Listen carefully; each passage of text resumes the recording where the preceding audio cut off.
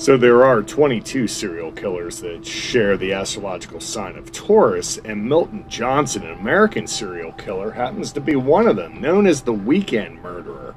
In 1983, Johnson killed at least 10 victims in Will County, Illinois.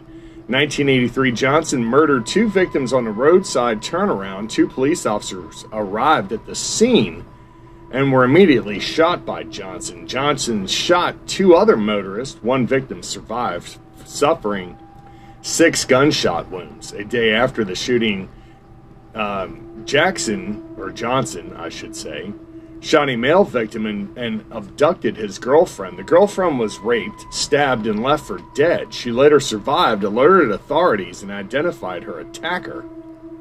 He also killed 4 women in Joliet Ceramics Shop in 1983. It was in 1986 that Milton Johnson was sentenced to death and is currently being held at the Menard Correctional Center in Chester, Illinois.